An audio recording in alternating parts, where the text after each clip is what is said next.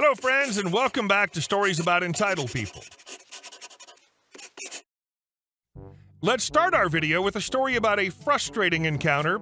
A person was leaving a friend's house when suddenly they were harassed by a man and his wife.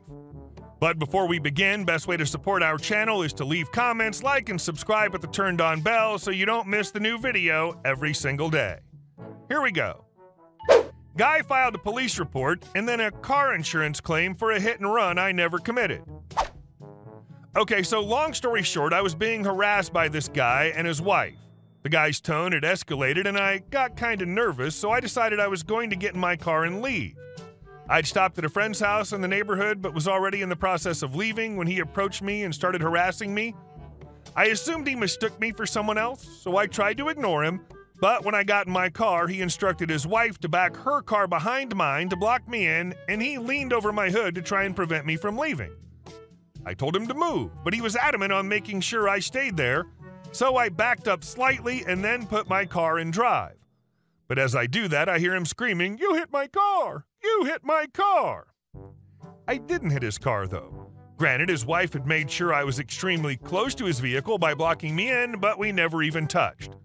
No paint transfer, no bumper damage, no contact whatsoever. I pulled forward and made a couple of further jolts forward to startle him into moving out from in front of my car, and then I sped off to get away from the crazies. Fast forward about an hour, and I have two policemen knocking on my door. They asked me if I had hit this guy's car, to which I replied, no, I definitely did not hit his car. They said they believe I didn't hit the car either because when they investigated his vehicle, there was no damage whatsoever. The man also said that I ran him over and left him laying in the road. This man not only did not get run over, but he tried to chase me half a block up the street before slowing down and giving up. Yesterday morning, I wake up to a bunch of text messages from my car insurance company saying a claim had been started and they would be reviewing the information provided.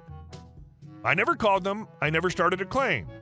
My best guess is the guy got the police report and then filed with my car's insurance company, but no one has really told me anything. The man's obviously crazy or whatever, but he's made some serious big boy moves in his crazy stupor, and as a result, I'm almost concerned either the police or the insurance people or both will believe him. I have a doorbell camera where you can clearly see the police officers that came to visit me admitting there was no damage on the car and that they didn't think I actually hit it. But that's all I've really got as far as evidence. Edit. Thanks everyone for your input. I wanted to come back here and update you all and let you know my insurance company, obviously, found me not liable, and I didn't have to do much except give a recorded statement and take pictures of the front, back, and sides of my car. My insurance company didn't even call me to tell me the good news. I noticed it was closed and I wasn't liable when I logged into the app to pay my bill. Guess they too thought it was just a bunch of BS. I'm glad to hear that your insurance company found you not liable for the incident with that aggressive individual.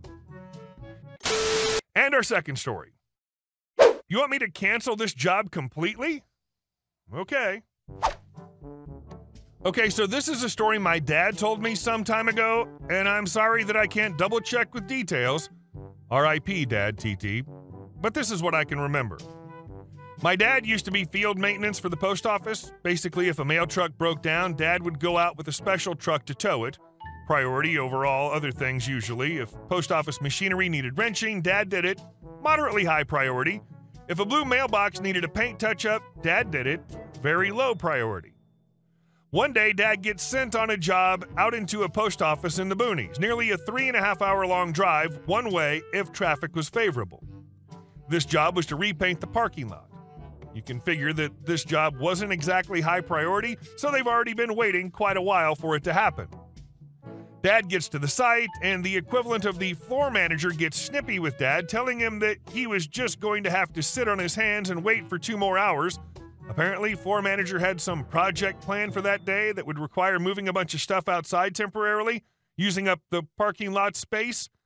He fully expected my dad to stand around and wait for this job to be done. Dad, you filed a work order, and you've been scheduled for this job for a while now. You knew what date I was going to be arriving. I'm here. Floor manager, pompously, you're going to wait. Dad, no, I'm not. I'm starting the job I was sent to do. Dad spins on his heels and heads for his work truck to grab the equipment. The floor manager charges outside, screaming at the top of his lungs. Floor manager, "You will not paint this right now. You will paint when I say you can paint, and I say you will wait 2 hours." Dad, looking absolutely pissed, "If I put my equipment back in my truck, I will close the work order and you will have to file another one." The floor manager storms inside and returns with the postmaster of that post office, a spineless, sniveling, hand-wringing twig of a man. Postmaster, "Look, I know you're here to do this job we requested, but really, is it so much to ask for you to wait until this project is finished? It's only 2 hours. Dad, icily, "I drove 3.5 hours to get here. Either I start right now and head for my home base on time, or I close the work order and end the job." The postmaster whimpers and wheedles and wrings his hands, then nods.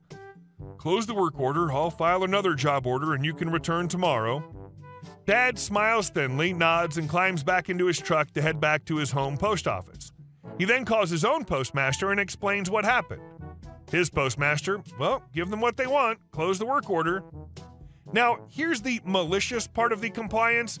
Dad and only 8 other guys covered an area approximately 250 miles or so. So yeah, way understaffed. Edit. For visual, IIRC, he had stories from Redding, California to the north and down to Bakersfield, California in the south. Pull out your Google Maps for that bad boy. They managed a well-oiled machine routine to let jobs accumulate, then spend a day doing those jobs in that direction, then picking another direction with another bunch of jobs. Also, in order to get any requested jobs done, there was a whole bureaucratic mess to make it happen. You had to write up a work order, send it in, get put on a waiting list, and hope that a bunch of broken down trucks didn't bump you farther down the list than you already were.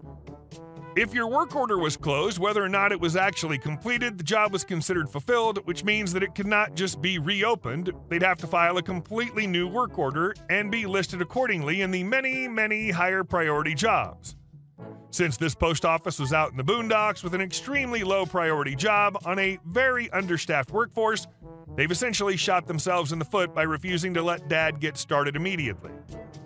I can neither confirm nor deny that the new work order mysteriously dropped to the bottom of the list of priorities a few more times than necessary, but I can confirm that it was at least a further 3 months before that parking lot got painted. The floor manager made himself scarce, and the spineless postmaster was very, very quiet when he signed off on the work order's completion.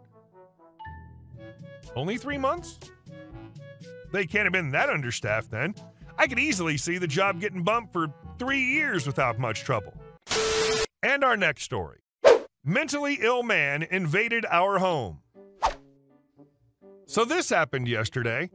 My brother and his girlfriend came to visit us and our kids. Normally we keep our doors locked, but this time we left the front door unlocked for a bit after they arrived.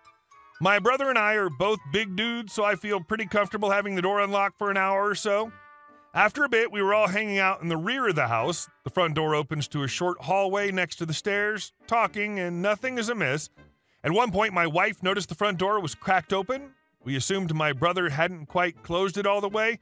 She poked her head out to make sure our cat hadn't run out and noticed a man we've never seen in our neighborhood before just sitting in his car right across the street from our house, looking at her.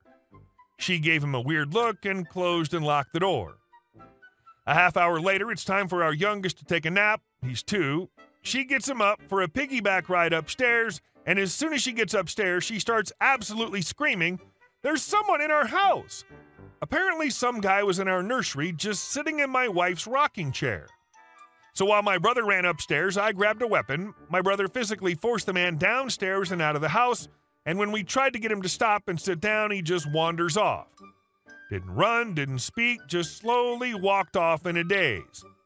The man across the street starts yelling, "It's okay, he's with me," etc. And between the confusion of that and the fact that we don't want to be grappling with strangers during a pandemic, we didn't restrain the man. Probably should have, but we were all just shocked. As the intruder wanders down the street, the other man starts telling us that they're from a group home in the area and he's the guy's caretaker or something. He said he was with him, watching him try other houses in the neighborhood. He won't give us a reason why he didn't stop the guy or call the police.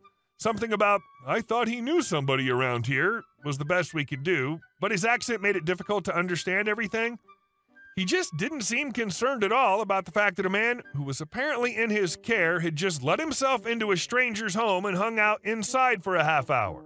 Ultimately, the police came and got all our information, and after a bit of a search, they did find the man and take him into custody, thankfully. The guy seemed to be pretty out of it. We couldn't tell if he was extremely drugged up or just really mentally incompetent, but the caretaker told us he was psychotic, so that makes me feel even worse. I suppose as home invasions go, we're thankful that this was an ultimately benign incident, but we sure won't feel right for a while. Obviously, we'll be more vigilant about locking doors going forward, and the odds of this are pretty minimal, but I'm not entirely sure where to go from here. My plans are get the name of the group home and speak with them directly. I want assurances that his caretaker is fired, at least. I'd also like to press charges against the caretaker if possible.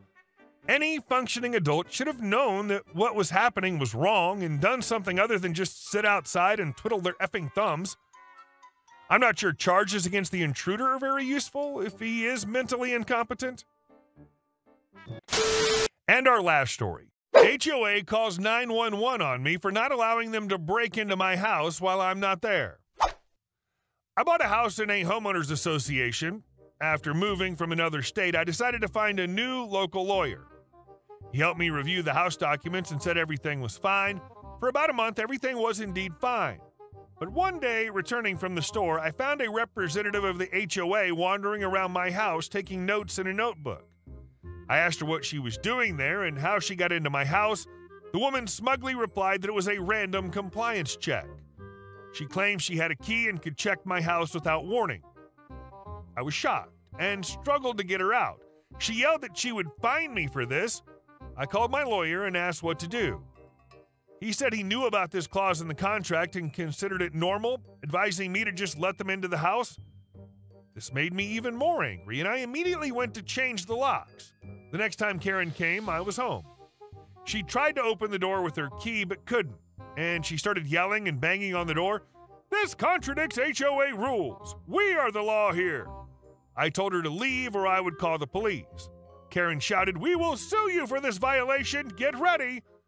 By that time, I'd found another lawyer, and he said I was entirely within my rights to change the locks in my house.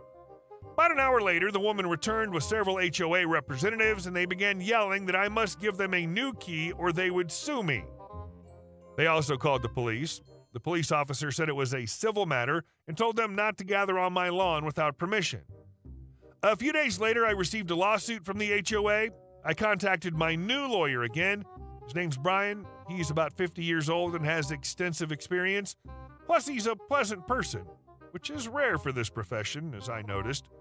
He immediately said we would win the case and advised me to go around the neighbors and ask if they wanted to get rid of such ridiculous rules. We won the case because the HOA rule contradicted the state private property law. They were unlawfully entering my house. I also found several like-minded neighbors who were also unhappy with such rules. We decided to file a class action lawsuit for the constant unlawful entry by HOA board members. As a result, the HOA leaders agreed to a deal where they would resign and we would remove the unnecessary rules. I didn't want to put a bunch of old people in jail. After that, life in the neighborhood became much more pleasant, and no one rummaged through my belongings while I was away. It's strange that people didn't sue the HOA the very first day after such rules. It's just awful. Hey guys, thank you all for watching the video. I'll see you in the next one.